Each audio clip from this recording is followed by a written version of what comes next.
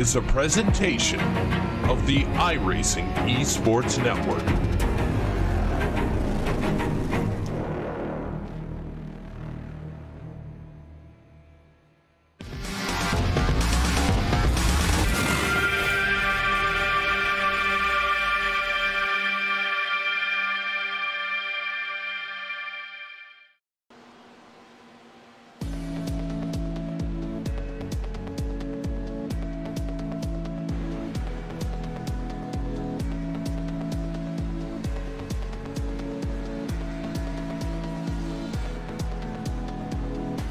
Well, hello everyone. It's that time of the week again. It's RaceSpot TV Prime Time, streaming live on RaceSpot TV and on the iRacing Esports Network. And this week, we head to the US of A. New York State to be exact. Watkins Glen is on the calendar for round number 9 of this, the iRacing Le Mans Series. Overcast weather, 31 degrees Celsius in the air, quite gusty as well, winds 20 kilometers an hour. Well, Jack, this track of Watkins Glen, no stranger to multi-class racing. We have the 6 hours of the Glen here in real world. We've had the 6 hours of the Glen in the sim racing side of things as well. Not quite that long as this race today, but it should be exciting nonetheless. Yeah, just a sixth of the distance we're going to see this evening here at Watkins Glen, of course, just outside of New York. It's out of the way for some of the NASCAR teams that were up there just this weekend gone. Chase Elliott able to get his first win of the Monster Energy NASCAR Sprint Cup Series. And of course, this isn't a circuit which is usually related to LMP1's cars, Connery. So it's going to be interesting to see how they deal with quite a bumpy course. The curbs here can be very aggressive, especially through the chicane, turn number 5A. You gotta be so careful getting that power down as well, and these LMP1 cars do have a lot of torque, so the final turn could be causing them a couple of issues as that corner is sort of on camber, but then as it starts to drop away, the cars get their back ends out, and that could spell some trouble for a couple of drivers if they're not too careful. But we're heading towards the end of qualifying right now. Marcus Hamilton currently pole position for your LMP1 class, followed by Patrick Wolff, Frederick Evers. There are your top 3 in your LMP2 field. Fraser Williamson currently pole position for that particular grouping of cars. Got Neil Andrews and Jared Coroni as well. And in terms of your GTEs, I think we kind of expected this one. Gianni Vecchio pole position, Florian Denard and Rebecca Pauline will be your top 3 drivers in that particular field, but we'll get the rundown of the full grid in the not too distant future. But Jack, what are your predictions for this race in terms of how it will go? I'm not too sure. I think we are going to see a couple of the drivers maybe struggling in traffic. They need to be very careful through the boot. The section from turn 6 to turn number 9, it's a long, twisty section. Not many opportunities to get past traffic as well. So I swear the drivers, especially in those LMP1s, need to be careful, because also the camber is very off-putting, especially through turn number 9. A little bit too much power and very easily into the wall. Yeah, very easily indeed, as we'll go to your qualifying grid for round number 9. Pole position in LMP1 will go to Marcus Hamilton, followed by Patrick Wolff, Frederick Evers, and Paul R. Williams will round out your front 2 rows. Further back, you got Thierry Renson and Pascal Kushner there, P number 6. Dennis Grabowski, good enough for P number 7 in qualifying. Julian Ribolau, P number 8. Gabriel Roos lines himself up in 9th. Got Robert Edward there in P number 10. Arcadius Newman 11th, and Julia Alberts, P number 12 with no time set.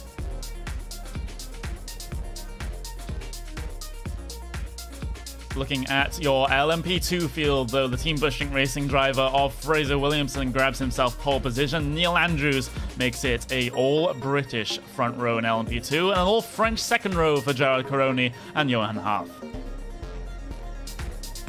Further back, though, Carlo Labate starts himself in 5th place, with Bruno Augier in 6th position, Dirk van Tolden 7th, and Victor De La Fuente, P number 8. Tyson Mayer will make up an American 5th row here with Robert L. Harris. Got Matthew Hogg, the Canadian, behind them, with Carlos Alvarez there behind. We've got Jay Farquhar, your lone Brit, at the back of the LMP2 field. In the GT, though, it is Gianni Vecchio once again getting himself pole position. Florian Denard will line up next to him. Michele Ricci, P number 3, and Rebecca Pauline will line herself up in P number 4. Daniel Cruz gets himself P number 5, and Sergio Igancio there makes an all-Iberian P number 5, P number 6. Antiohola there, P number 7.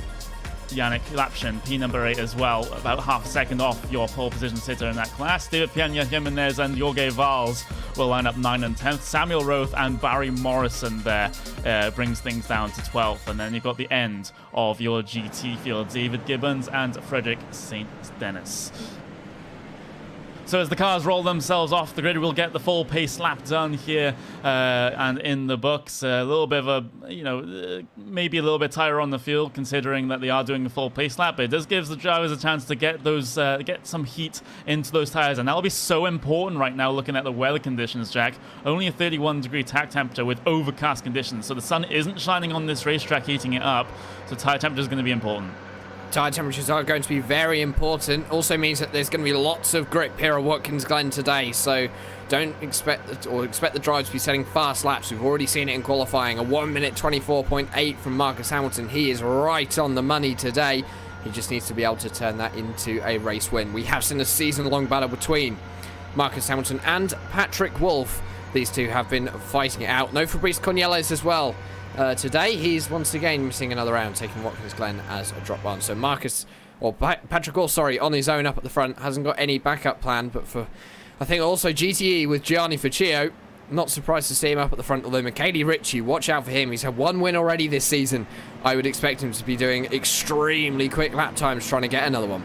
It's also worth saying that while it is overcast, it is still quite hot in the air. 30 degrees makes the track temp 31 degrees as we make our way down towards the boot section of the racetrack. So if you're a NASCAR fan, you might not be familiar with these particular turns, but we'll get back to your usual schedule programming in the not too distant future. But this boot layout, it's yet more on-cambered corners and bumpy corners as well, Jack. It's kind of tricky to get through here with the limited runoff. Yeah, as I said before, the drivers who are lapping, they need to be very careful because they are going to have to go offline to get around these corners and around some of the cars. These LMP1s have an incredible amount of downforce, an incredible amount of grip. So they're going to be able to run the outside line, especially through this bit. This is the toe that you're now seeing your P1 grid go through up towards the heel. And yes, the boot does have corner names which resembles the parts of the foot. It's very, very easy to remember where you are on the circuit that way as well. So coming through the boot especially, the drivers have to really deal with the off-camber corners. You can see as they come down into turn number 8, the heel they call it. You can already see it just drops off. The elevation changes as well. They're going to put a lot of stresses on those cars. There's going to be a heavy braking zone up in towards turn number 9 as well. Basically a wide apex sort of hairpin, wide radius hairpin all the way through here. Try to get the traction down for the final 2 turns, which we're coming up to right about now, and we'll see that pace car just drop off on towards the lane once we come up to the entry to the final turn. Marcus Hamilton seems ready and raring to get going, start from pole position in the new LMP1 class. The classes have split themselves up, so we'll get 3 race starts. Pace car dives itself down on towards the lane. Marcus Hamilton holds the field just for a moment, but we'll go green flag racing here at Watkins Glen. Terrible start there from one of the cars behind. That's Patrick Wolff from P number 2 on the grid, but manages to defend himself the position coming up towards the S's for the first time. Side by side behind, though, between Evers and Kirshner, as the LMP2 field will get themselves their race start as well. Still led right now by Fraser Williamson, Neil Andrews, Johan Harf. And Harf has gained a position over Caroni in the first turn, but GT start now. And it's going to be Gianni Vecchio still leading the way, followed by Denard, followed by Ricci. So the top 3 are all the same, top 4 are all the same, top 5 are all the same. So they've had a very, very quiet start as well. They're just wanting to get this one started. The only drivers that look as though have swapped positions in that GTE start are the 2 drivers of David Peña Jimenez and Yannick Lapshin. They have both swapped positions.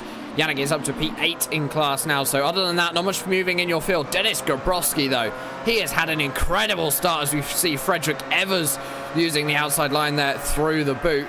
Dennis Grabowski, he's up 4 positions on the start. He's already in 3rd place. Watch out for him charging through the rest of your field throughout this race. Looking at the battle between Frederick Evers in the 29 and the number 21 machine by the looks of it.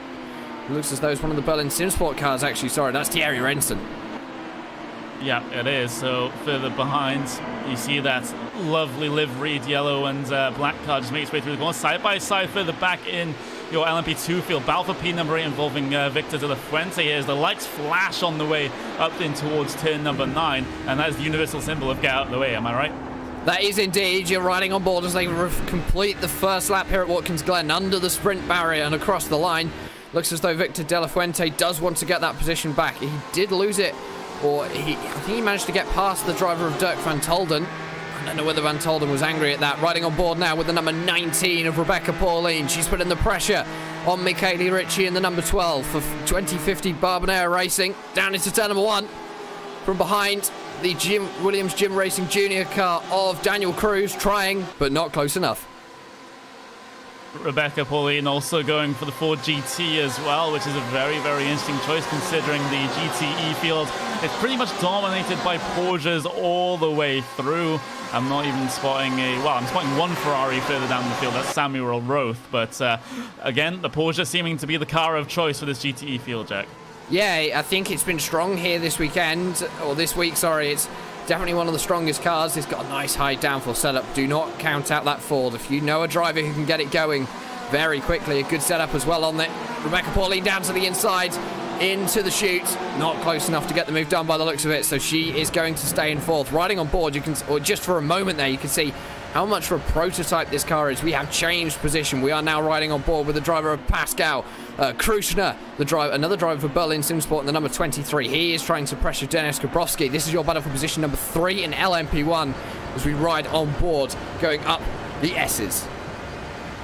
We will, and Kirshner looking for some semblance of the slipstream, but he seems to be a little bit outpowered in terms of the ERS deployment that Dan Grabowski was able to do coming up on towards the back straight. But Grabowski's going to go off ahead, and Kirshner, he's now going to smell blood in the water. He's going to close up all the way through the carousel. Grabowski's going to have a slowdown penalty as well. They'll get very close on the entry to the boots, and Kirshner down the inside will make that position up pretty easy.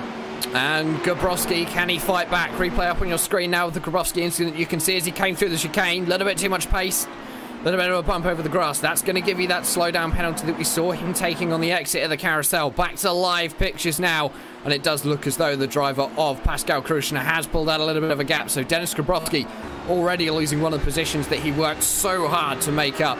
Fastest lap of the race so far in your LMP1 field goes to Patrick Wolf, a 1 minute 26.913.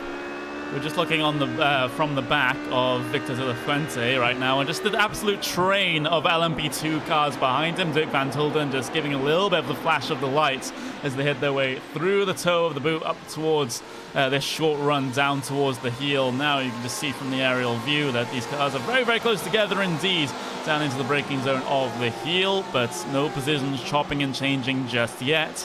And if you're one of the cars behind, you're probably asking, okay, Fuente, let's just get a move on here.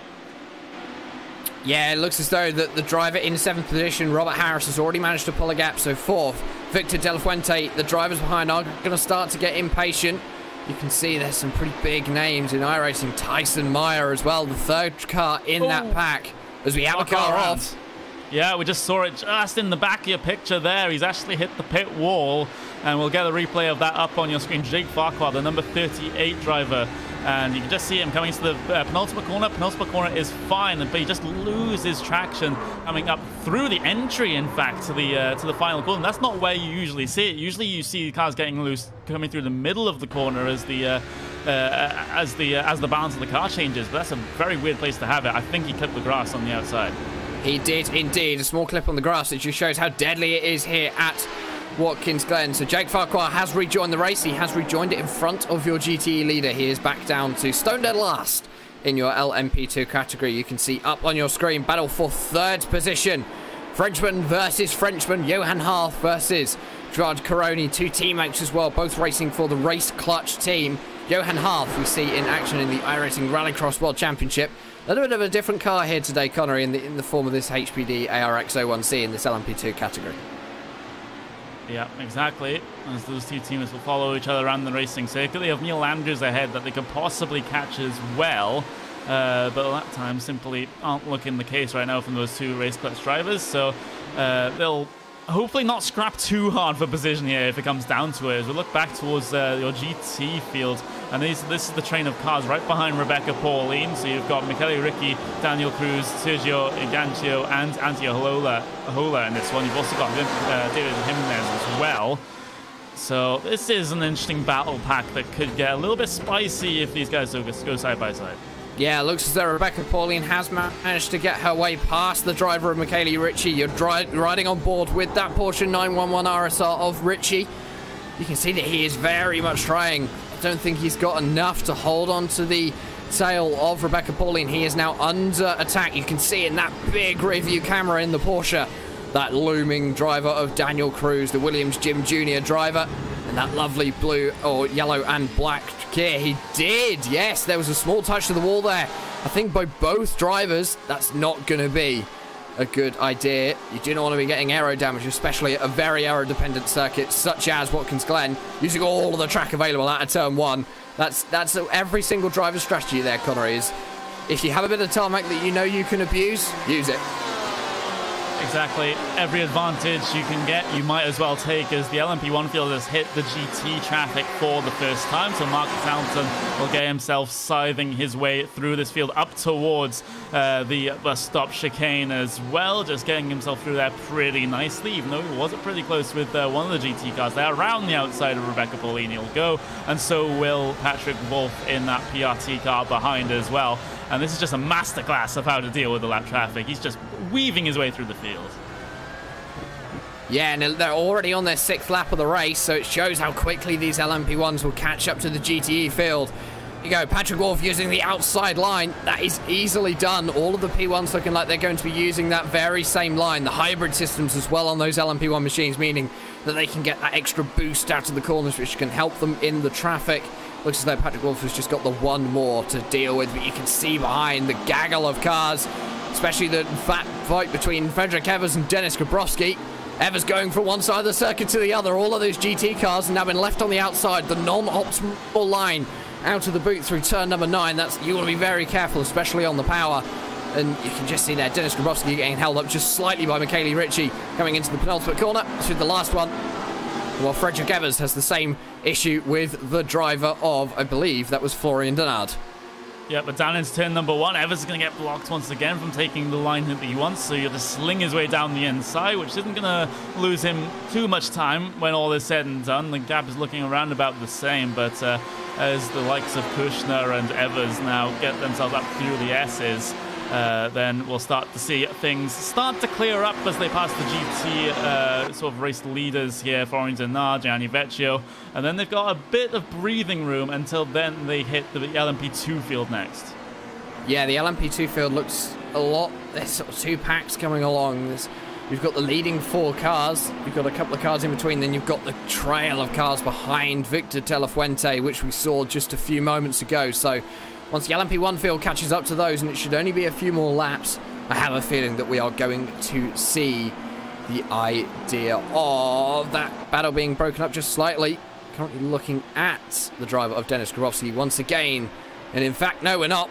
We're looking at the driver of the number 28, that's Tyson Meyer, having the driver of Carlos Alvarez Benedi going around the outside of him through turn number 1.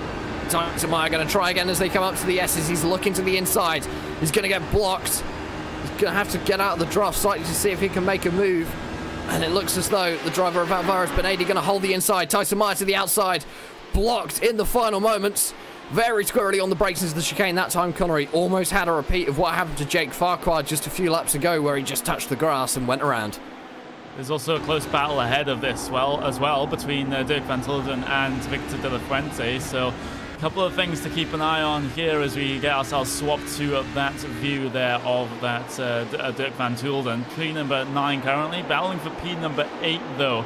He is going to be as they head through the toe of the boot once again. 7th time in this event so far for these LMP2 cars. Tulden, it's very difficult to make a pass into gear, but it is possible, but he'll stay behind just for now, and so will the battle behind to behave themselves as well. So it can be tricky to overtake at this racing circuit. You can do it on the brakes into one, you can do it up in towards the bus stop, but everywhere else it's going to be super, super difficult.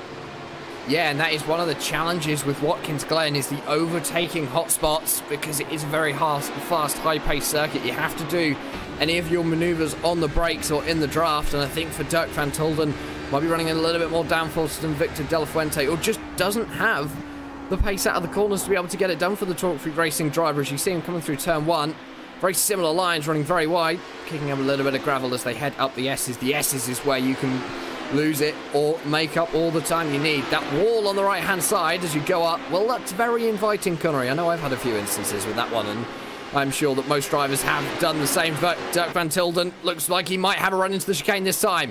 Victor De La Fuente going to be holding the middle of the circuit. Very sensible idea. Van Tulden getting very squirrely through the chicane, and just showing how difficult it is to pass in this LMP2 category. You can see that graphic on the right hand side of your screen, powered by ATVO, showing you the speed that these LMP2 machines can take through some of these corners. That's already over 100 miles an hour through the chute. That's a very difficult corner as well. Frederick Evers, Pascal Kushner battling for P number 3 in your LMP1 field. They were briefly going side by side through the bus stop chicane, but down towards the entrance of the boot they will go. Evers not being successful in that attempted pass over the number 23. You'll just have to stay behind just for a little bit longer, and you don't want to stay behind a track such as this, as we've already explained, because you don't have many opportunities to get yourself past. So Evers, now the strategy has to be perhaps just manage your ERS and try the overtake button coming out on top of the S's. Yeah, and that overtake button, that hybrid boost button, a lot of these drivers have actually said in the past that they like to control the boost manually. That is possible in these P1 machines. There is still a little bit of automatic control, but most of it, if you set it to the right setting, will be in the driver's hands. Is a setting which has been nicknamed Manual 12. We have a car around. That is the Torque Free Racing driver of Dirk van Tulden. No, it's not. Fuente. That is Victor De La Fuente. What has happened here? We'll just watch it on our screens right now, down in towards turn number 1. Van Tulden goes for the move down towards the inside. Ooh, was there a little bit of contact there? Can't quite tell from that angle. But that is not exactly how either of those drivers wanted that one to end. We'll watch from the back of Victor De La Fuente. We'll see Van Tulden head his way down towards the inside right about there. Let's see if they make contact. Ooh, just the slightest of contact sends Victor De La Fuente into the runoff. It's a very small touch, but that kind of touch at such a high-speed corner, very easy to end in disaster. Victor De La Fuente is back going again. You can see behind him the LMP1 field coming around to make their second go at lapping traffic. He has dropped a long way behind though. So for Dirk van Tulden, he is up one position, but it's not the way he wanted to do it. Currently looking at the battle between Dennis Grabowski and Frederick Evers. No, this is the battle for the race lead. It is closed up. So through the next bit of traffic they'll go, through the LMP2 traffic. Hamilton hasn't really had the best of speed as he head his way down the inside of one of the HPDs there and out of the final corner. So Patrick Wolf now in a very, very good position to challenge the Movano driver over the next couple of laps if the traffic continues to fall his way. But it looks like they're only just coming through the LMP2 field, so no traffic opportunity for Patrick Wolf to capitalize on now. No, the next opportunity, I think, for Patrick Wolf is going to be when they once again reach the rear of the GTE field. They're still very close together, running in very large packs. You cannot separate them at all at the moment. You can see behind Patrick Wolf and the driver of Marcus Hamilton how close they're running, though. The lead battle is currently 0.6 of a second. All that needs is Marcus Hamilton getting held up through one corner, Connery. Patrick Wolf's got a free invitation into the lead. I do empathise with you, getting confused with the battles, because Marcus Hamilton, Patrick Wolf, Movano, PRT, Dennis Grabowski, and Frederick Evers, PRT, Movano. So that's why I got a little bit confused there, and I'm also trying to commentate from the live feed for the first time as well, instead of spectating in game. So that one's an interesting one. But Patrick Wolf, once again, right on the back of your overall race leader. Gap was only 0.4 of a second last time across the line. Patrick Wolf, he's just looking more and more aggressive as these laps tick by. He's really going 110% at this stage, but is it going to be enough considering how difficult it is to get past? Well, considering that last time around, as the laps are going to tick over and reset, he was almost a second faster than Marcus Hamilton, 7/10 faster this time around. It looks as though Marcus Hamilton has got a slight edge, just around 1/10 of a second. So you can see that Patrick Wolf, 2 of the last 3 laps, he has been faster than Marcus Hamilton, but Marcus Hamilton has had to deal with traffic. Well, here we go. Not only are they reaching the front of your LMP2 field, they're reaching the rear of your GTE field. You're currently looking at on your screen. Battle for second position in GTE. Florian Denard in second position, riding on board in that Ford GT of Rebecca Pauline. The German is trying to get past. She's already up 3 positions. Can she make it 4? Can she make it 4 indeed? You see the lap time deltas on the bottom right-hand side of your screen. 0.3 of a second, 0.3 of a second. 0.5 of a second went to Rebecca Pauline as they head their way down towards the heel of the boot now, and there's no sign that Rebecca will go for a move down into that particular corner. But elsewhere on the racetrack, though, it is complete congestion as far as LMP1s are concerned, because they're meeting the LMP2 field and the GT field pretty much at the same time. You can just see that on your screen. There's the shot of one of the Thrustmaster Movano cars there. I believe that one is of Marcus Hamilton as he heads his way in through the penultimate corner. And that most of it is over and done with now as far as Marcus Hamilton is concerned. But the thing is, the rest of the LMP1 field still have to come through on this traffic. I'm looking at my live track map at the moment, and it does look like a car park. It's the only way to describe it. It's just LMP2, GTs, and P1s all integrated with one another. Wow! Marcus Hamilton that time got very close to Rebecca Pauline on the exit of turn number 1. You didn't see that one on your screens, but I know I saw it and almost had a heart attack. You're currently looking at the number 18 driver. That is the driver of Paul Williams. Replay up on your screen. And you can see it here. Rebecca Pauline running onto the outside, using that little bit of extra track. There goes Marcus Hamilton. Very close to disaster for those two. So close. Marcus Hamilton well aware of it, though, able to dive out of the way at the last moment, as I believe Dennis Grabowski and Frederick Evers have swapped positions on my live timing. So Grabowski making the most of the GT traffic here to get himself ahead of the Frederick Evers is off the track! Frederick Evers is in the wall! Oh no! He just looks as though coming out of the carousel down into the chute. Went to the outside to try and get around the driver of, I believe that might even be Florian Denard. No, it's not. It's his teammate. And there you go. Replay up on your screen now. You can see Frederick Evers darts across to the other side of the track. Just gets run off onto the outside. Hits a bump. Goes flying and into the wall.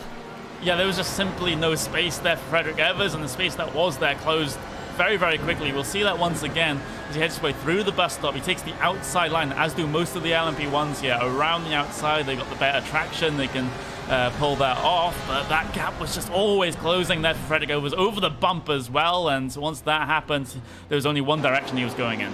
Yeah, and that is into that outside wall. Very heavy hit with the outside wall, and Frederick Evers has got no option but to take his number 29 Porsche 919 Hybrid back to the pit lane. We also have one of the GT cars pitting. That is David Gibbons, the number 24. Whether this is not going to be for an early stop, though, I don't think. We have another incident out on the circuit. That is between the driver of Roberto Eduard, by the looks of it, and one of your GT field as well. That's a big one. Ooh. Wow. I believe that was the, if I'm not mistaken, that was the number 22, Frederick Saint Denis. And let's just see this one coming up through towards turn number 9 on the exit of turn number 9. You'll see the prototype motion towards the inside, and not going to happen just yet, but off for the corner. The GT car just gets out onto the grass and just unfortunately collects the LMP1 car as well. There was a LMP2 car collected in that one at the same time. Not sure who that one was, though. It's just a case of he was attempting to avoid the flying LMP1. That was Bruno Aguirre by all accounts. He is back out on circuit, I think. He stayed out. He did indeed, so he's carrying on with a little bit of damage on your screen at the moment. Julian Ribolo piling the pressure onto Thierry Renson. They are having to deal with some traffic. That's Gianni Vecchio. That's your GTE leader as they come up into turn 9 for the 14th time. Around the outside goes Julian Ribolo. Nice move on the traffic. Another car nearly putting it off track as well. Okay, I'm going to be controversial by saying this, but I'm going to say it. They need to calm down. It's a 40 minutes. As Connery has a bit of a moment, they need to calm down. They're pushing too hard. Yeah, just seeing these LMP2 cars just get sideways through the last turn, just causing a couple of issues for the LMP1 cars trying to come through on them. As Thierry Renson again went wide coming in towards turn number 1, up towards the S's. They will come right now up through the very, very long right-hander on the outside. We're on board with Julia Albert here of Club Iberia. And, well, they've got this particular battle between Ribelau and of course, Thierry Renson ahead. They've also got the LMP2 race leader as well to contend with. Around the outside, they'll have to go, but Albert's going to get very, very close to Julian Ribelau coming down into the entry to the boot, but there's not enough room to work with. That LMP2 car just taking that outside line there, coming in towards the left-hander, so no opportunity for Albert to capitalize. Looks as though Albert is already up 5 positions in this race so far, Connery, so they've had a good start to this event. Still 38 minutes remaining in this one, though. A long, long way to go. Regarding strategy, if those of you are new to Friday Night Primetime and the iRacing Le Mans Series, very quick rundown. Your LMP1 field we expect to see in around the halfway stage. LMP2s will not be too long after, between about 30-40 minutes into this event. The GTU field, though, they're a bit different. They can run to about 45-50 minutes. If they pit now, they can get to the end, although it's not advised. You want to try and run with as little fuel as possible. Julia still trialing on the pressure, although it looks as though Julian Ribelau has managed to get away. Top 8 currently up on your screen. You can see top 8 in LMP1 already spread by 30 seconds. Yeah, Marcus Hamilton, Patrick Wolf-Gabrovski. You've also got Kirchner as well there. And Renson, Ribelau, Albert, and then Paul Williams. And as you say, yeah, the gaps have spread out by a quite considerable margin in that field, as we see a little bit of lapping going on between the LMP1s and LMP2s. But in terms of the LMP2 field, Fraser Williamson still leads the way from Johan Haaf, Neil Andrews, Gerard Caroni, Carlo Labate, Robert Harris, Dirk Van Tolden, and Carles Bendy there as well. 22 seconds separate the entirety of the top 8 in LMP2. But in GT, Gianni Vecchio still leads the way from Denard, from Pauline. So that has been that way since pretty much the start, except Michele Ricci has dropped himself back towards P number 4. Sergio Ingancio, got Antti Ahola as well. Oh, with huge damage. That's Tyson Meyer, the number 28. Replay up on your screens. They head up into the S's. Was this just an unfortunate incident? Wow. That's not a place you want to have car-on-car contact. Was anyone else caught up in that one? Not sure. Tyson doing the very sensible thing, getting the tow back to the pit lane very quickly, but very heavy incident there for the American. Yeah, that was contact with Carlos Alvarez Bendy, and he just kind of got boxed in by both Indy and the GT car of Michele Ricci ahead of him. So a little bit of confusion, a little bit of the car just, there's just not a lot of room to work with. That's the only way I can explain that one. It's just kind of run out of room a little bit. Just contact was made, and unfortunately it sends himself at quite high speed into the Armco barrier. But this is the battle for P number 1 in your LMP1 field. We're on board with Johan Haaf at this moment in time as he tries to chase down Fraser Williamson. Looking at the lap times, he gained on lap number 33 there, 0.6 of a second, but he's kind of that advantage has kind of leveled out over the past 2 laps, as you can see. Only marginal in terms of the gains and losses on those 2 laps, so a little bit more needed from the driver of the number 4 if he wants the race lead. Yeah, Johan Haaf needs to get a shift on. We've got another car in the wall from your LMP2. That's Bruno Aguirre. That's the car that was caught up a couple of laps ago in the incident. Replay up on your screen now as he heads down into turn number 1. Let's find out what happened here. Nice and easy up to now. Oh, just lost the rear end. Yep. Very easy to do.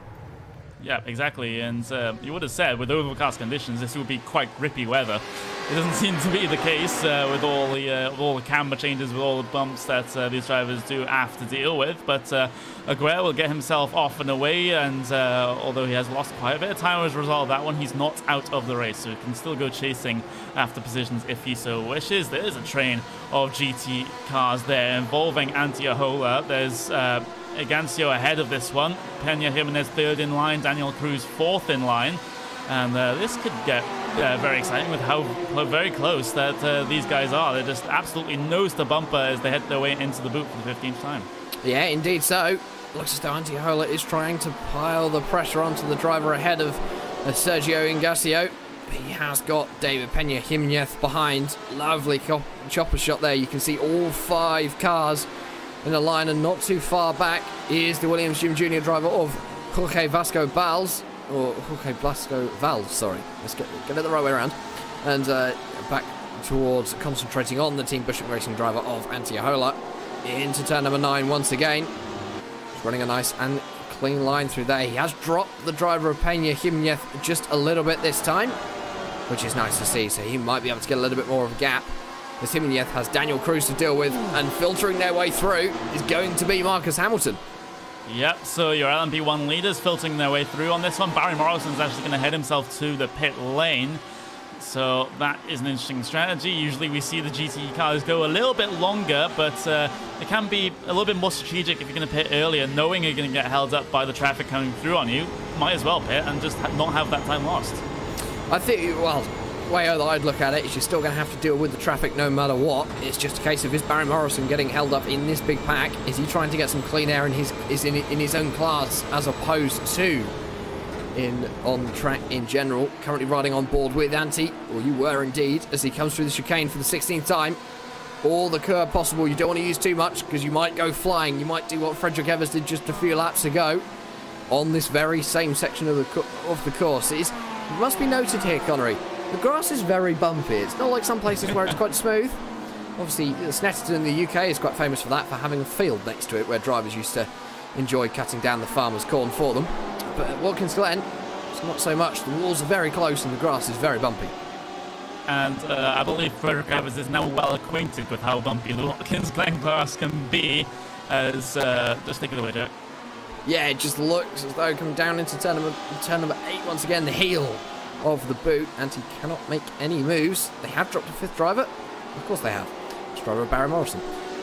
And Antiohola comes through turn number 9 once again. This is quite interesting to see how Antti is just stuck in the wings. You can see the driver behind, an LMP1 machine making his way through behind. That's going to be Dennis Grabowski, 3rd place overall, and of course 3rd place in class.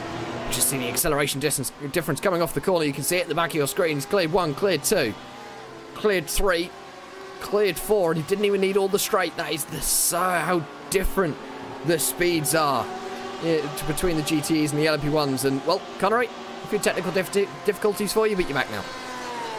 Should be all loud and clear now. Apologies for that one, but we'll just take the opportunity to go on to a RaceSpot TV fan immersion lap with one of these drivers. And we've been watching this GTE battle for a while. Why not? Let's go on board with one of the drivers there, Antiohola, the Finnish driver, 2nd in line, trying to chase down Sergio Agancia.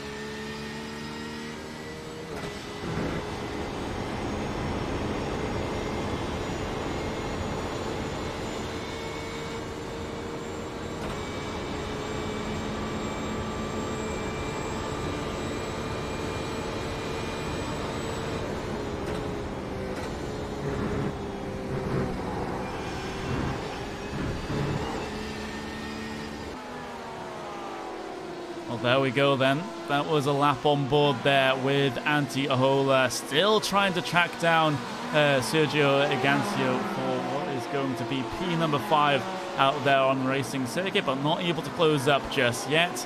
We've also got David Peña Jimenez behind as well. as some of the cars have dropped off. We've got Jorge Valls as well. I think Daniel Cruz has had I think he's had a pit stop here as well. So a couple of GTE cars just deciding to dive down early, which is an interesting strategy considering how we're used to seeing them go on those long stints. Yeah, and I think maybe people deciding that if they're running in a pack, they want to get out of that pack and start to think about pitting early. Biggest moves and shakers up on your screen at the moment. You can see in your LMP1 field, the biggest mover is, of course, the driver of Julia Prost Albert. They are down onto the pit lane this time, though. So LMP1 pit stops are starting. Pascal Kruschner also going to be following themselves down onto the lane. And actually, Pascal, he missed his box. And that's very easy to do. Yeah, it is easy to do. Had to stick it in reverse gear and back it up so the crew can actually service that car. So a little bit of an extended pit stop time we expect here for Kirchner as a result of that one. We've got Julia Albert as well down on towards the lane, and those two cars will get themselves off and away just fine. The other two prototypes you saw in the lane with retirees, they're not going to come out anytime soon. But looking at the battle for the race lead right now, that is what is on your screen right now. Let's see if Marcus Hamilton decides to head his way in. Marcus Hamilton in. Patrick Wolf also in as well. So on the limit, on towards the brakes into the pit lane, trying to get as much advantage as possible on that portion of the circuit. So this will be very, very interesting to see what comes of this one. Who's going to short fill potentially, and who's just going to take a regular service. Let's just see. Gobrovsky as well, third position, going to be following down onto the lane. I think actually everyone's going to be coming onto the lane this time from your LMP1 field. Of course, 27 minutes remaining in this race. They're going to be running on fumes by now. It did look like a very late decision though from Marcus Hamilton. Wonder whether he just looked rearward, saw Patrick Wolf diving his way down onto the lane and thought, well, better follow. Marcus Hamilton away, Patrick Wolf follows. So Marcus Hamilton winning the race off of pit lane. Everyone else still stationary. Denis Grabowski is going to be stationary for a bit longer, as I would expect. LMP2 will carry on for just a little bit longer. And GT still headed up by the driver of Gianni Faccio. Marcus Hamilton around about, just over half a second faster on the stops, at least according to my timing. So he kind of needed that one, considering how well Patrick Wolf took the pit entry. He brought himself right back up to the rear of Marcus Hamilton. So Hamilton didn't have all that much time to work with. So that good pit stop is going to have him in good stead. Patrick Wolf actually has done the slowest pit stop time of pretty much everyone inside the top 8 cars right now. So being a little bit conservative, perhaps?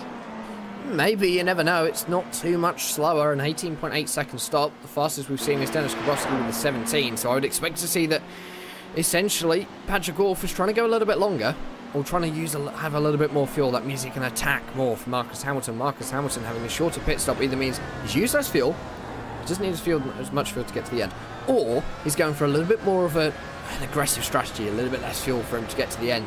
He might have to save for a lap or two to make sure that he's got enough. Patrick Wolf, he'll be fine from here, no doubt. We do have a battle in LMP1 that is between Julien Ribeault and Paul Williams. They are pretty close on circuit. Currently looking at the number 18 of Paul Williams, making his way through both GT and LMP2 traffic. The car just ahead is Julien Ribeault, the French driver for Simitok Esports. As they try to snake their way up through turn number 9 onto the brakes, and you can brake quite late for that corner, in fact, because you're still going uphill in the braking zone, so you can just leave it a little bit later than you otherwise would have. Now dealing with the traffic coming through towards the final corners of the lap. There's Michele Ricci ahead as they'll all just go 3 abreast, 3 different classes, and they'll get themselves off and away. Not too many problems, but Paul Williams, he's starting to get that gap down now. The car goes wide ahead. That's Florian Denard. That is going to be P number 3 in GTE. And what does Paul Williams do now in terms of the ERS boost? Overtake button, perhaps, in towards the bus stop, but it doesn't seem like that is going to happen, as we do have the race leader in LMP2 in, and he has to reverse as well. Oh, what's going on with the pit stops here? Come on, sort them out, boys. But Fraser Williamson having to reverse into his stall. Neil Andrews also down on towards lane. Same with Carlo Labate as well. So the mistake's starting to settle in the stops there, Jack. Yeah, Fraser Williamson, though, out and away. That's a very short stop. Yeah, that's for someone who had to reverse into their pit box because they missed it, he's out a long way before Neil Andrews. Neil Andrews only now turning off the pit limiter, and well, Fraser Williamson is already halfway up the S's. Carlo Labate is out and away as well. Off the lane, let's have a look. Fraser Williamson pit stop time 4 seconds slower than Neil Andrews. Yeah, that's huge. 4 seconds faster, you mean? So 14.2 versus an 18.2 for Neil Andrews. Fraser, perhaps he was trying to maybe fill with his fuel and end up missing his pit box as a result, but we're interested to see how he negotiates the race from this point forward. There's no one else that has gone that short on the fuel, apart from maybe Dirk van Toulden. But the thing is, he's in P number 9 as it stands right now, and we've actually had a car that might be retiring from this event. That's Robert L. Harris. He is off the racing circuit. I'll have to try and find what has happened to the driver of number 16. Looks like it happened quite a while ago, in fact, and it might be technical in nature. So that is unfortunate for him, for the number 16, but we'll have the number 4 of Johan Harth down on towards the lane now. Along with his race clutch teammate of Giuadi Caroni. Johan Harth comes to a stop. Caroni in the box ahead does the same thing. Expect to be a fuel-only stop. Let's see how this how this compares with the driver of Fraser Williamson. Carlos Alvarez Benedi goes for one more lap, so he will actually inherit the lead of LMP2. And, of course, give it a couple of laps and everything will settle itself out. Johan Harth out on the way, teammate just behind. So, those positions do not change. Fraser Williamson has already gone past, but in fact, Neil Andrews is going to he's going to come back out behind those two drivers. So, Fraser Williamson is going to re-inherit the lead of LMP2 once Carlos Alvarez Benedi comes down onto the pit. Oh, yes, he is. Yeah, Ashley Williamson actually losing the race lead to Johan Harth there, so that is certainly an interesting predicament there. Bendy is still the race leader, but that's because he has not come down on towards the lane just yet, so he shouldn't, in theory, fight Johan Harth and Fraser Williamson too hard. So we'll see how that one is negotiated. But looking back further down in your GT field, in fact, we've got Antti Ahola. They're in the middle of sort of limbo land in terms of the pit stop cycle. We've had some drivers come down early. We've had some drivers that are sticking to this very, very long strategy, which tends to happen in the GT field, but I don't think we're going to have anyone in this time by. Most of the drivers I'm looking at are staying out right now, as we're having a look out the back of one of the Porsches there as they head their way down towards turn number 1. Looks as though as well, battle for the lead overall, as we're currently looking at the battle between Antti Ahola and David Peña-Jimenez. Your battle between Patrick Wolff and Marcus Hamilton has closed down to 0.7 of a second, so somewhere Marcus Hamilton has lost a lot of time, because last time I looked that was about 1.3, 1.4 seconds. Concentrating back on this battle between Antti Ahola and David Peña-Jimenez.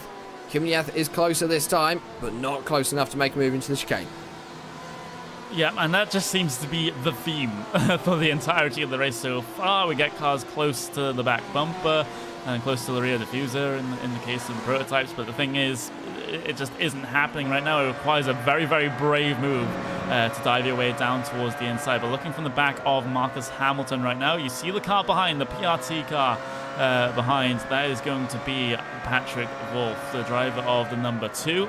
And you can just see that time gained by Patrick Wolff and then the time lost slightly on the last lap number 26. But an overall theme has been that Patrick Wolff is catching. It's just fluctuating by a couple of tenths of a second a lap. Yeah, and you can see that on lap, I believe that was lap 25, it was a half second quicker than Marcus Hamilton. So Marcus Hamilton obviously getting some really bad luck with the traffic. Patrick Wolff this time getting the bad luck with the traffic. He's going to get held up with one of the Williams Jim Jr. cars. That's the number 5, the driver of Jorge Blasco Valls. And through the penultimate corner, you can just see how hard these drivers have to concentrate to get around the traffic. And we saw it at Silverstone, actually, Connery. The driver Kazuki Umeshima, not here today, but he was struggling in the traffic, and well, Patrick Wolff, he took straight advantage of it to get the race lead. Thing is, Patrick Wolff, Marcus Hamilton, these are basically the 2 best drivers in terms of prototype racing and managing the traffic. So I'm not really expecting any mistakes from these guys as they'll make their way through on towards the top of the X's, and that gap will stretch out just a little bit. But that does give us a chance to have a look at how the Ahola and Jimenez battle is going. That one's still pretty close, but Jimenez hasn't really been in a position where he can just sling one down the inside. Gets a very good run coming through the bus stop, though, in towards the carousel as well. Hug that yellow line on the inside, maximize the track, exit onto the curb as well, but don't go too far there because you can go onto the grass. And then down in towards the entry to the boot. Jimenez is... I'm getting the sense that he's faster at some points in the lap and slower at other points. He's very, very good coming through the bus stop. Going on the exit, the middle and the exit of the carousel, he just seems to have dropped back a little bit. Yeah, he does. It just looks as though he hasn't got quite the same pace. And I wonder whether he can't close the gap. And if he can't, that could be a deciding factor in this race for this battle anyway. Out of position number 6 in class. The driver who is highest in the standings, who has pitted in GTE so far, is Barry Morrison. He is down in 10th position. Just 4 drivers have already made their stop. Barry Morrison, Yannick Lapchin, David Gibbons and Samuel Roth. They are the 4 drivers who have already made their trips down onto the lane. Everyone else ahead hasn't just yet. Expect him down onto the lane in the next 10 minutes or so. We say pit stops are going to start in about 5 minutes. No, they're not. They're going to start now. David Peña-Jimenez going to dive out of that battle, bring himself down onto pit lane. Could be a strategy call here for Jimenez. Try and get himself into clear air and try and get a little bit of an undercut over Antiola as that car will go up on the jacks. So the tyres being taken the same time as the fuel in these GTE machines, which does leave, does make the strategy a little bit more simple than in your GT3 machines, as they have to take the tyres and the fuel separately. But in these GTE cars, the rules did get changed just a couple of months ago by the FIA to say that, okay, you can take tyres and fuel at the same time, no problem. You won't want to take tyres in this series, though, because it takes so long to do it. Your tyres change will actually be longer than your pit stop for fuel.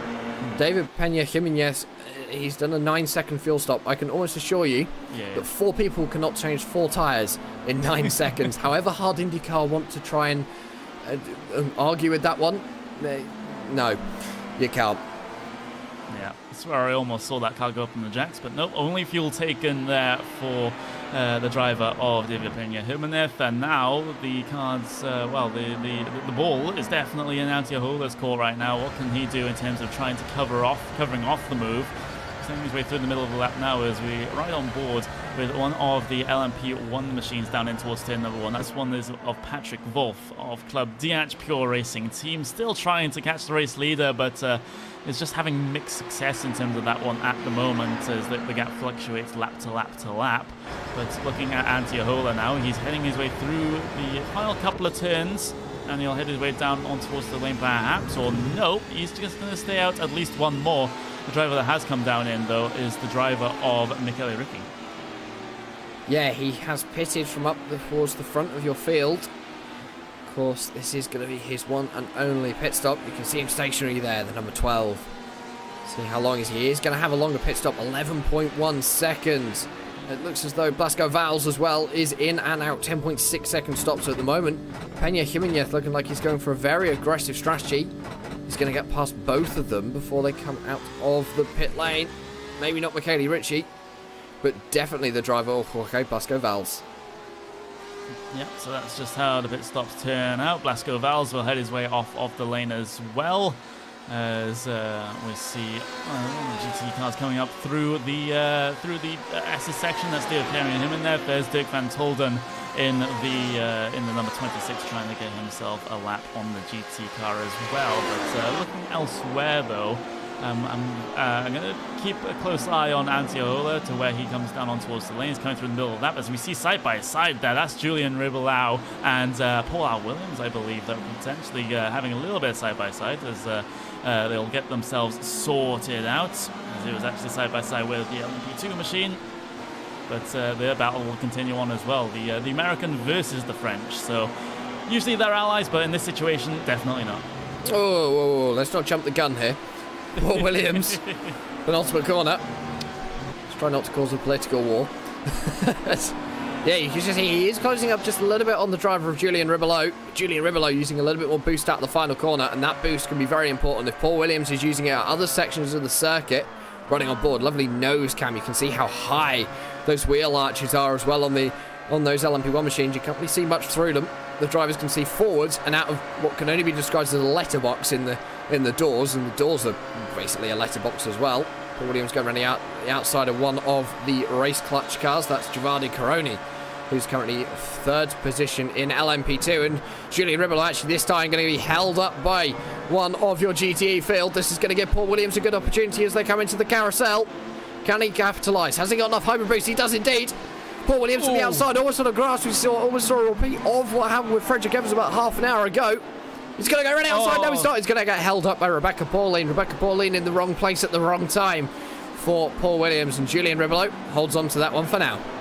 The traffic giveth, traffic taketh away as well. So Paul R. Williams, he had the advantage with the traffic trying to box in Julian Ribble, but the thing is, another bit of traffic kind of messed him up coming towards the toe of the boot, and he'll actually have to deal with Fraser Williamson as well, trying to get past him in the LMP2 field.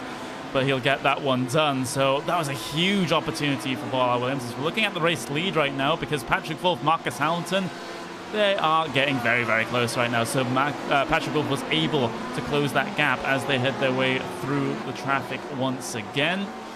The traffic situation in this race is just going to be, from this point forward, it's just going to be scattered. There's no packs of cars rolling around together as Hamilton tries to squeeze his way through the cars. There's actually battle for the race lead. Side by side, Patrick Wolff on the grass here towards the heel of the boot. And he'll have to commit down the inside. He completely sends it through there. Side by side off of the heel of the boot. Up towards turn number 9. Marcus Hamilton have the inside line. There's a GTE car that could get involved as well. Hamilton still side by side off of turn number 9, but Patrick Wolff will have to wait another day, another lap to try and get past, but that was so close.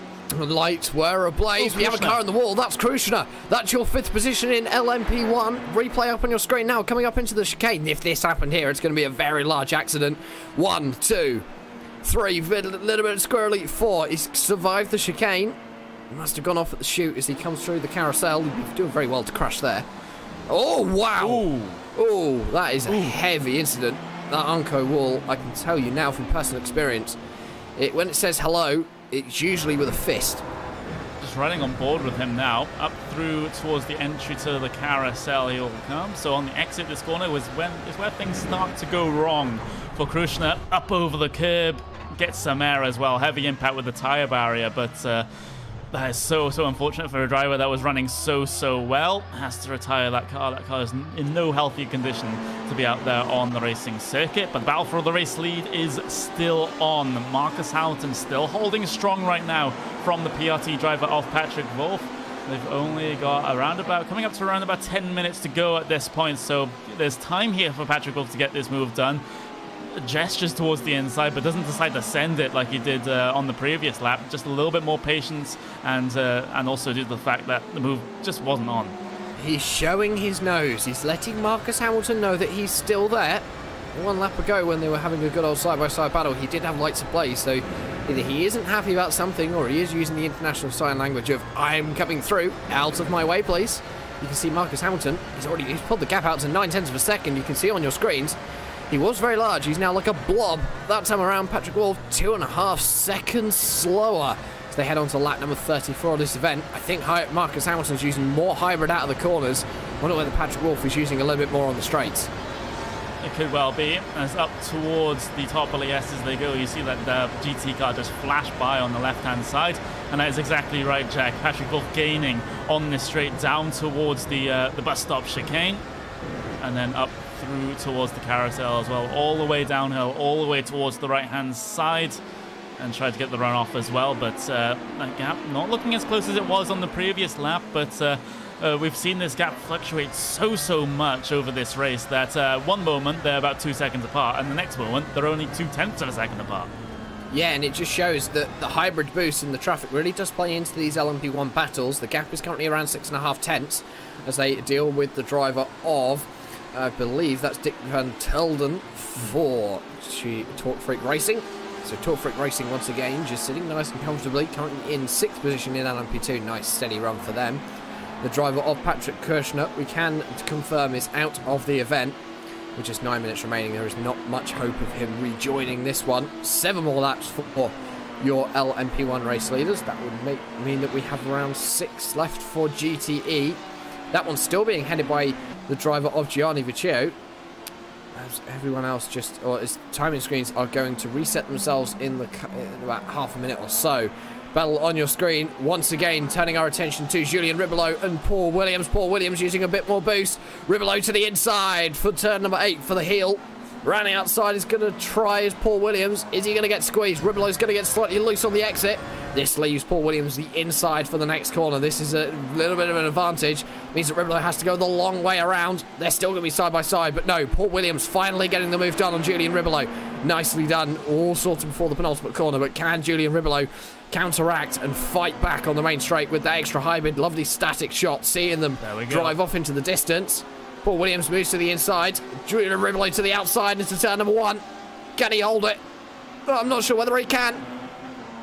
Abuse of the runoff there, abuse of the track limit, but that's what drivers do coming through turn number 1 at Watkins Glen. Up through the S's once again now. It's the battle for P number 6 in your LMP1 class. The runs will even out coming down the back straight right now, and a bit of traffic to deal with as well. Might just make this one even more interesting than it already is. Julien Ribelow is going to get held up here by David Gibbons coming through the bus stop as Ribelow has to deal with the traffic in the carousel as well. So that one has split up this battle just a little bit. But looking back to what's going to be the battle for... We've got the battle for the race lead going on, yes, as they go down towards the turn number 1 and up through the S's they will go. But we've also got the battle for what's going to be Antio Hola versus David Peña Jimenez as well. That one has been going on in GT for quite a while, and they're still quite close after the pit stops. But some fantastic stuff. Here comes the run, though, for Patrick Wolf down towards the bus stop, but it's only good enough to deal with the traffic and not getting himself into the race lead. Yeah, it would have been a little bit too risky to try and attempt for the race lead, coming through the carousel for the 36th time. Just 5 more laps remaining in this event after this one. See that Marcus Hamilton does have a little bit more of an advantage, currently riding on board with 3rd place in LMP2. Javante Caroni putting the pressure on to the Scotsman. Fraser Williamson for Team Bushfink Racing. He's going to run a little bit wide through the heel, but he is going to manage to keep it on track. That's all he needs to do. If he can defend from Caroni, he's only got to do it for another 5 laps or so, and he will be home safe and dry on another podium for the Scotsman. It will be as well, as Paul R. Williams actually got himself past Julia Albert out there on circuit as well. So Paul R. Williams making up those 2 positions in very few laps. So fantastic run for him as he heads his way through the bus stop chicane. There's Ribelow's going to get held up a little bit by the GT traffic. You got Julia Albert there, which the cameras are focusing on right now, around the outside. A little bit of damage to that number 33 as well. Yeah, it just looks like there's damage to the front right quarter. Must have been some contact. There's also damage to the rear, so actually that could be contact with the wall. There's even the slightest brush. Rear wing is almost certainly not straight. Although I reckon that driver has had both front and rear contact for race cap. Yeah, it definitely seems to be the case, but we're nearing the end of the race right now. About what it's going to be by my calculations, about 4.5 laps to go for Marcus Hamilton right now, your overall race leader. But looking back, P number 8 in GT and P number 7 as well, just ahead of that one. That's going to be the battle between Igancio and Jorge Valls. And Valls looking very, very quick at this stage in the race, 0.5 of a second faster than his competitor that last time by. So all these battles are starting to come to a head inside the final 5 or 10 minutes here, Jack. It's exciting to see. Yeah, and sometimes we don't get that. But obviously here at Watkins Glen we have, and for the Williams Jim Jr. driver of Jorge Blasco Valls, he hasn't been able to get past Sergio so far. Is he going to try and turn number 1? No, he's not. Not going to be brave enough to do it. That's got a brave place to put it down the inside, actually, Connery. Okay, you have all that runoff, but if you go a little bit too far offline, there's next to no grip and a very inviting wall, like all the walls here at Watkins Glen. I've seen so many incidents coming through turn number 1 where a car tries to rejoin after running so wide, and it just shoves one of the cars down into the Armco barrier. But Valls may have an opportunity to hit into the bus stop. Nope, that's not going to happen. As I kind of feel like every single time I hype up a move and it not happening, Jack, I just kind of feel like Crofty on the Sky F1 broadcasts. He does that all the time as well. I would have to watch F1 to know what you're talking about. You don't watch Formula 1, you don't watch the Premier Racing Series in the world. Oh, no. WEC is that, right? Right, yeah. Oh, God, yeah. Yeah. Oh, yeah.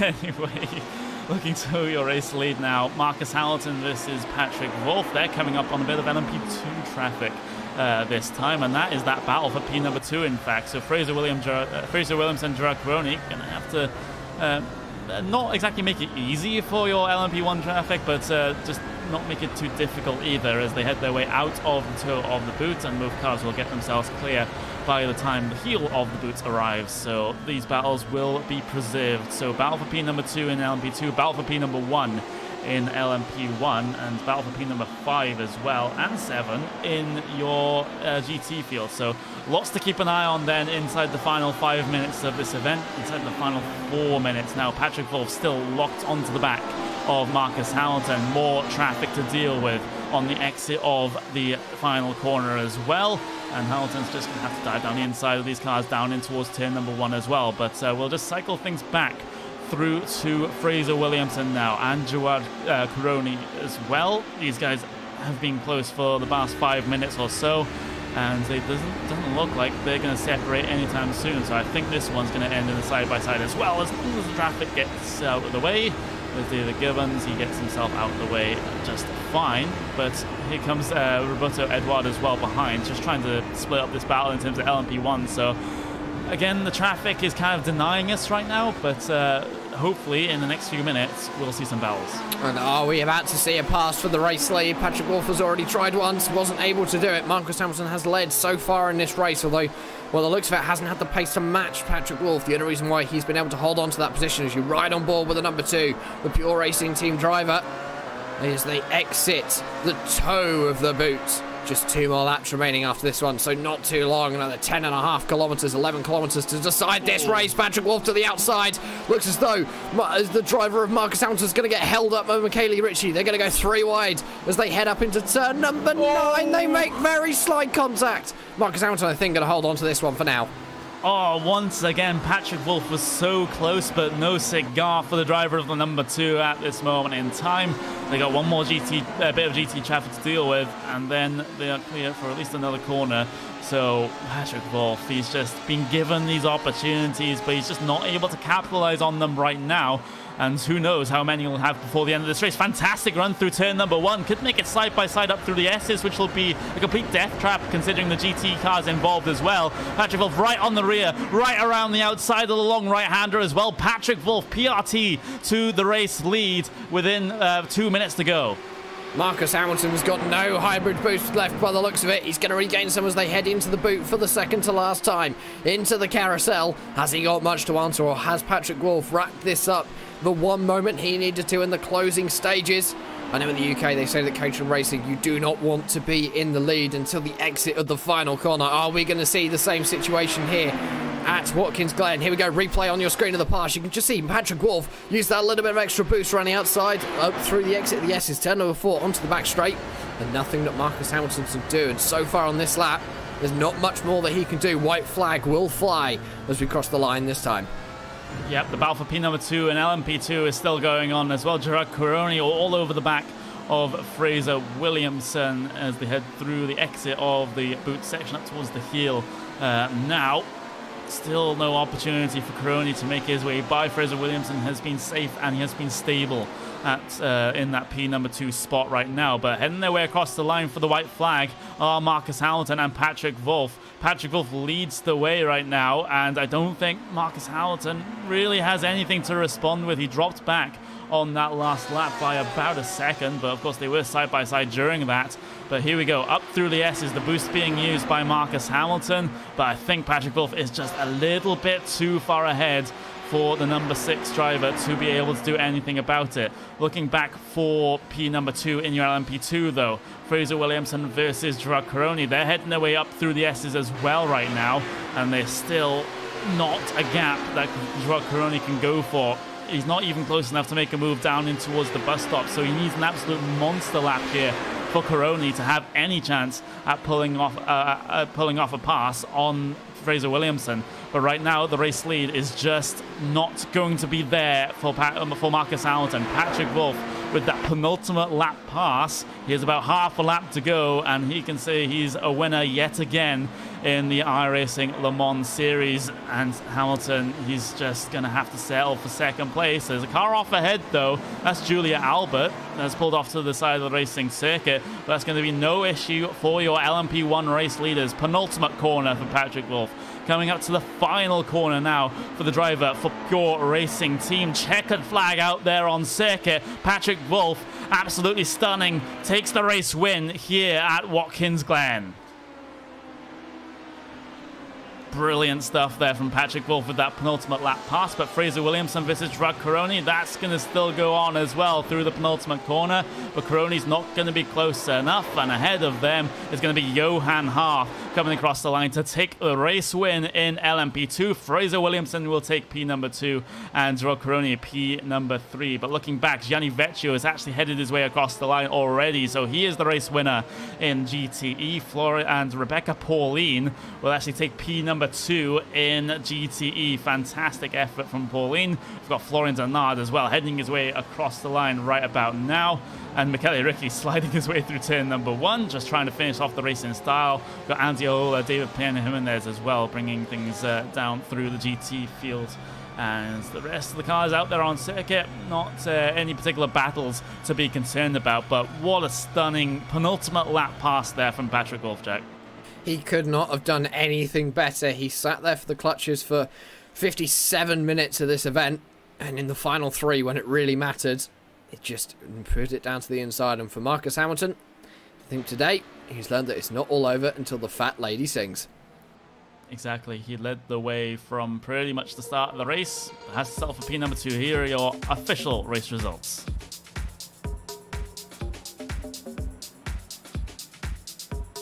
Patrick Wolf will take the race win when all is said and done. Marcus Hamilton, P number 2 after starting pole position.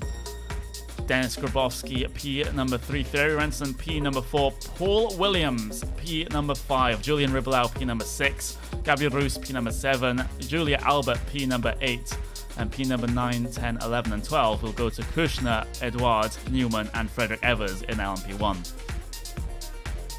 Cycling things back though through to LMP2, Johan Haaf will come away with the race win, followed by Fraser Williamson staying ahead of Drag Caroni in the closing stages. Neil Andrews will take P number 4, Carlo Labate P number 5, and Dirk van Tilden P number 6 as well, as we get those graphics up on screen for you right now. We've got Carlos Bendy as well. Further back through the field, Matthew Hogg, Victor De La Fuente, Bruno Aguirre. And your retirees for your LMP2 field, Robert L. Harris, Tyson Mayer, and Jake Farquhar. Looking at GTE now, though, it's the Gianni Vecchio show once again winning over Rebecca Pauline by about 7/10 of a second. So actually 8.7 seconds there, as I get confused between my 8s and my 0s. But Florian Denard will take himself the final step on the podium. Michele Ricci has himself a P number 4 just outside your podium positions. Antio Hola further down as well, P number 5. David Pena Jimenez, P number 6. Jorge Val 7th. Sergio Igancio 8th. Barry Morrison 9th. And Yannick Lapchan rounds out your top 10 in GTE. And then the cars further back, David Gibbons, P number 11. Samuel Cruz, P number 12. Samuel Roth and Frederick St. Denis there with that number 22 driver, unfortunately retiring from this event. So while we wait to see if drivers come in for their interviews, we'll just take a short break here on RaceSpot TV and the iRacing Esports Network. Don't go away, because it's the post-race show after this. Mission 22 is dedicated to unite the country in the war against veteran suicide. Bringing our veterans home is every American's job.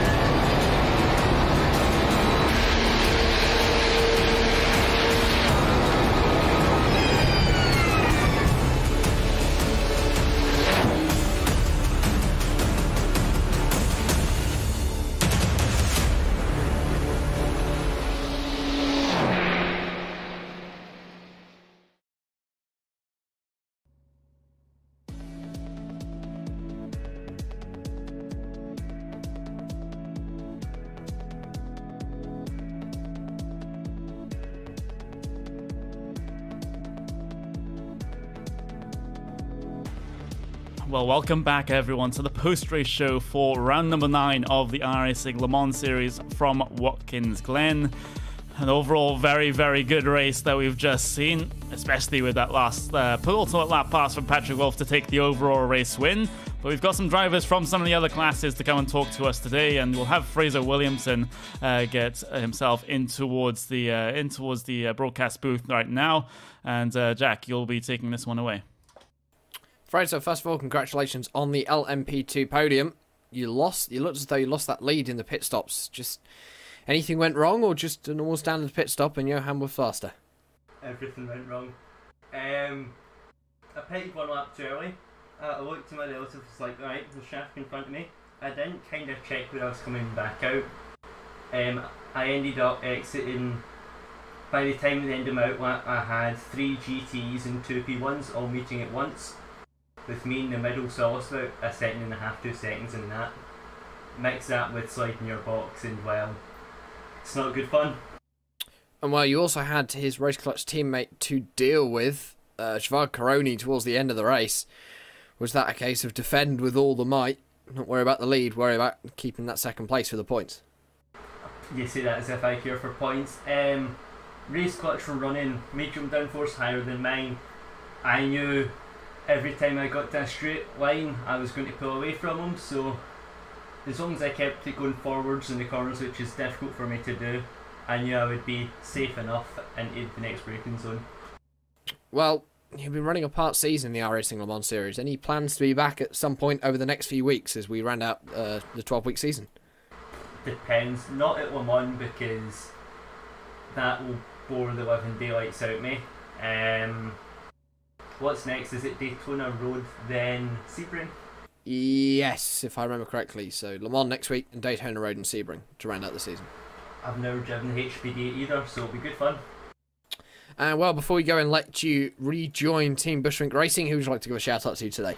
The whole team, Team Bushwink Racing, Craig's Setup Shop, Pixel Dust for the paints. The HPD set that I just used, that's up in Craig's Setup Shop this week, so you can have a look at that as well. Enjoy, guys. And well, that's Fraser Williamson, finished second today in LMP2. Back to you, Connery. Yeah, fantastic effort from Fraser, who has decided to not make a habit anymore of crashing out in broadcasted races. But we do have the driver. We have a GT driver this time. Rebecca Pauline finished P number 2 in their class. And Rebecca, you're driving a Ford GT as well. So that is a fantastic effort to drag that machine up as high as it ended up finishing. How is it for you out there? Hey, yeah, not too bad for a Ford, I guess. Pretty much had the same races on Wednesday, to be honest. I messed up qualifying just like on Wednesday, should have started further up. Did the same pass on the same person in the same corner, exactly the same way. And yeah, the only difference was that I actually had P2 to fight for, which was pretty cool. Traffic was a little frustrating, to be honest. The HPDs got spread out so quickly that pretty much every time I made progress, you kind of had to deal with passing prototypes, and you know, that made it a bit more difficult, but I really can't complain about the finish. I really wasn't going to be beating Gianni, and not in the Ford, and not with that qualifying, so I'm pretty pleased. You definitely weren't the only one struggling with the traffic out there. It just seemed like anyone in a good position to try and make a pass just had either prototypes or GT cars get themselves in the way. But so it was very, very tough for a good couple of drivers out there today. But just talk more about that Ford GT, because it's something that we're not used to seeing on these broadcasts, to be completely frank.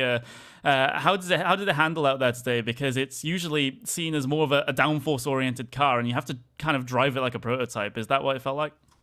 Yeah, that's why I drive it. I'm still very much a prototype driver at heart, so the Ford just really, really, really suits me. I kind of struggle in the RSR, and I don't even have the Ferrari GT car. I just feel at home in the Ford. It's not really too competitive at the moment, but it is what it is. I love the car, I know how to just set it up just the right way, and I really enjoy it, even if it's not the fastest. But yeah, it was a bit difficult. I decided to make a couple setup changes for Wednesday, and I probably shouldn't have. It didn't matter too much, but it just didn't feel as good. But still, you know, really happy to be in the Ford. Really happy to take it to second place again. Wasn't necessarily expecting that today, but so yeah. Yeah, next week we're heading to the Circuit de la Sarre for the 24 hour of Le Mans racing circuit. We're not going to race for 24 hours, thankfully, but only an hour racing there. Is it a track that you do enjoy in terms of just the endurance racing spectacle that it can provide? Yeah, there's nothing quite like a 24-hour race, that's for sure. There's just nothing quite like doing that with a team, with all the preparation that goes into it. Unfortunately, I probably will have to give the 24 hours a miss this year, but it is what it is. I'll try to still run the sprint series unless the Ford is too frustratingly slow in the straights. We'll find out about that. Yeah, so that's a bit of a shame. Unless things kind of happen, unless I get really, really lucky, I probably won't have a team, but it is what it is. Still gonna enjoy watching it. Yeah, that is unfortunate, as the pace you've shown out there today is very, very strong. But is there anyone else you want to thank before we let you go here? I guess all I can do is say the same thing as I said on Wednesday. Thanks to Marie for generally being awesome and racing with me. And, you know, I don't really have too many people to thank. Still a privateer, still looking for a team. I'm talking to a couple people. I do hope they're listening. I do hope they watch this. Maybe that might just influence their decision. That would be great, but, you know.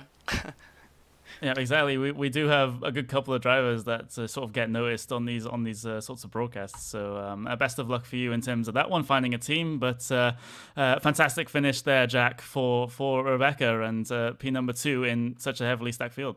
Yeah, it's a name that not many people would really stand out and see in sim racing, and I think today to quite a few teams, she's poked her head out and going, well, I can fight with the big boys. Let's bring it to them and let's go and get some points. And I'm guessing for you, Rebecca, Neo and SCO is going to be the targets come when they start again in a couple of months. Absolutely. SCO is definitely the plan, maybe Neo as well. And given that GT is going to be the next pro car for next year, I'll give it a go. It might be tough on my own. It might just be tough making top speed for the qualifiers on my own. I don't know how much iRacing farming I really do until then. But I'll give it a go. I'll try my best. Well, there we go, and that'll be about all we have time for here on RaceSpot TV. Friday primetime streaming live on RaceSpot TV and the iRacing Esports Network as well. We're completely done here at Watkins Glen. Next week, the Circuit de la Sarre. You don't want to miss that one.